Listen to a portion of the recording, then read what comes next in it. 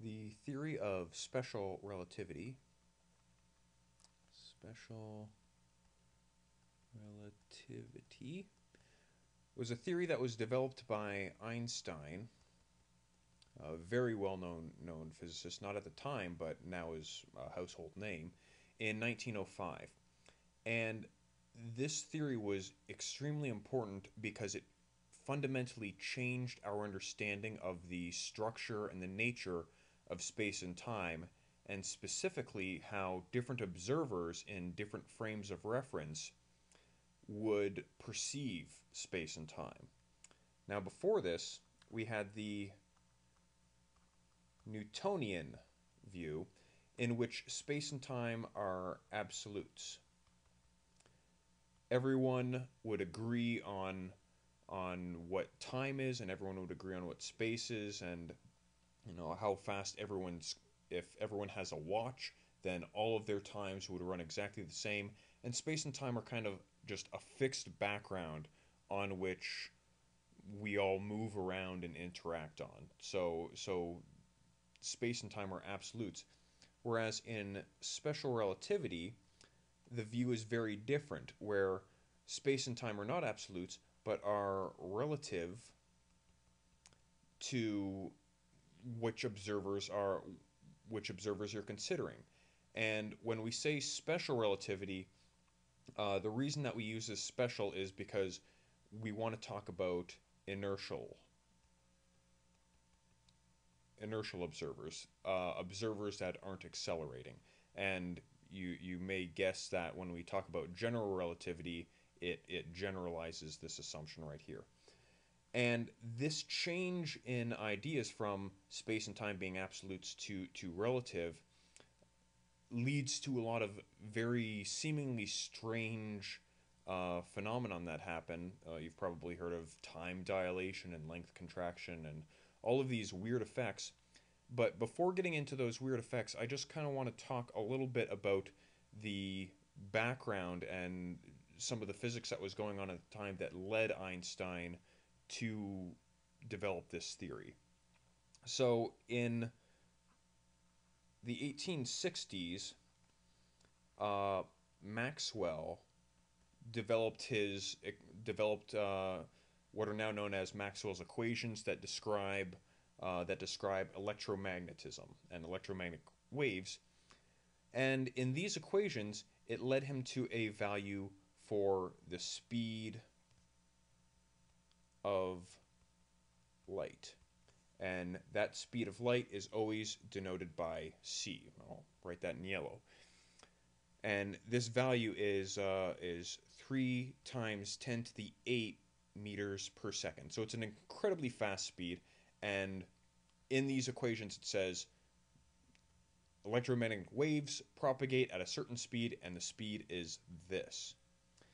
But that led to kind of a question, because the equations didn't give any hint of what is that speed being measured relative to. In the frame of reference video, we saw how different observers might disagree on how fast an object is moving depending on their perspective. So we have to ask, what is this speed relative to? And that led to the idea of a lot of physicists, to the idea of the what's called the ether, that even in empty space there's some background material, some strange uh, medium that allows light to propagate through. So in the same way that sound waves need the air to propagate, water waves need a body of water in order for the waves to propagate, light needs this ether, and maybe this speed is the speed relative to that ether. But experiments were done saying, all right, let's say here's the sun, here's the sun, and the Earth is orbiting around the sun. And as it orbits around the sun, it should be moving in this ether. And I'm going to measure the speed of light at different points around when I'm at different points around the sun, and if I'm moving with the ether, I should see the speed of light being different than if I move against the ether. But experiments were done, and there was no change in the speed of light. So that really brought into question whether this ether exists, and this ether could have been considered Newton's idea of what an absolute space and absolute time could be. It could be the background, the preferred background for everything that happens in the universe. But experiment didn't really show any evidence of this existing.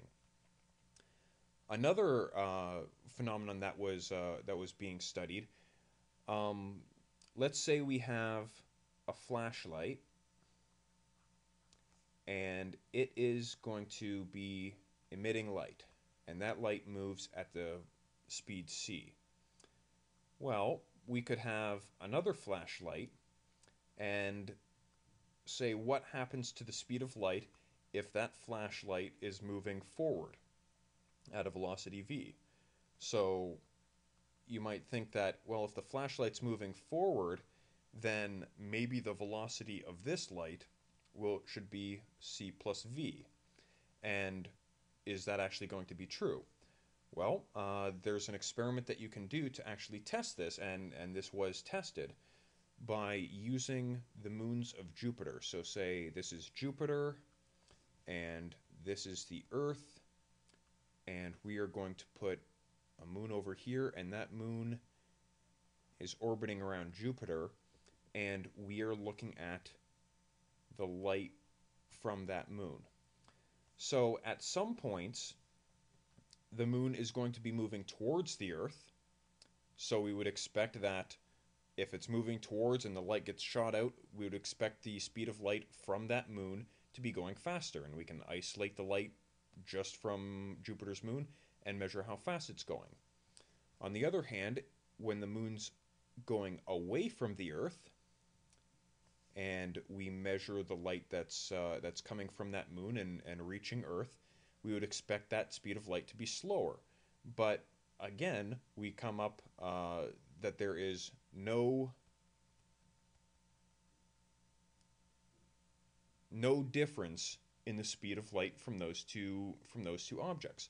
So that seems kind of strange as well, and again puts into question that this is not going to be true. So we've eliminated our ether idea and this idea that the speed of light changes, the speed of light is going to be different from an object that's moving.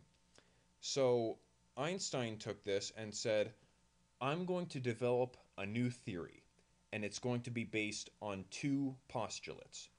The first postulate is that there is no preferred reference frame.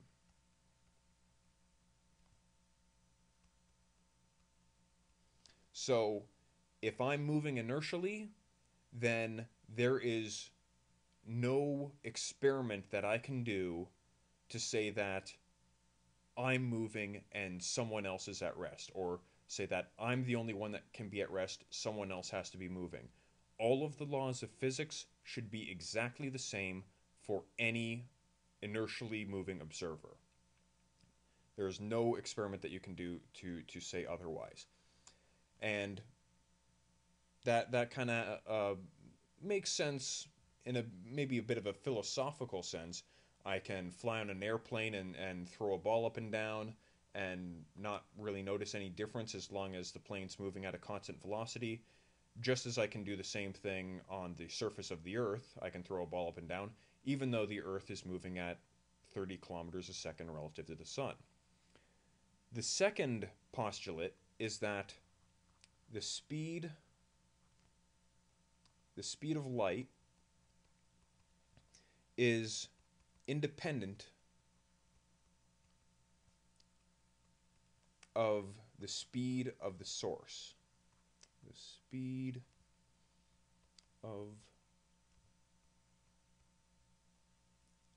the source, which from these experiments gains a lot of credibility that that might be a legitimate claim to make. So special relativity, even though it makes all of these weird predictions that there's time dilation and length contraction and all of these other weird effects that come out of it, it's based on only two postulates: that there's no preferred reference frame, and that the speed of light is independent of the speed of the source. And from those two fairly reasonable assumptions, all of these weird effects fall out of it. It's not like Einstein came out and said, all of these weird effects happen because I'm guessing they happened, so let's go and look for it. It comes from these two basic assumptions, and then we will see how these two assumptions lead to all of these weird effects, and we'll do that in the coming videos.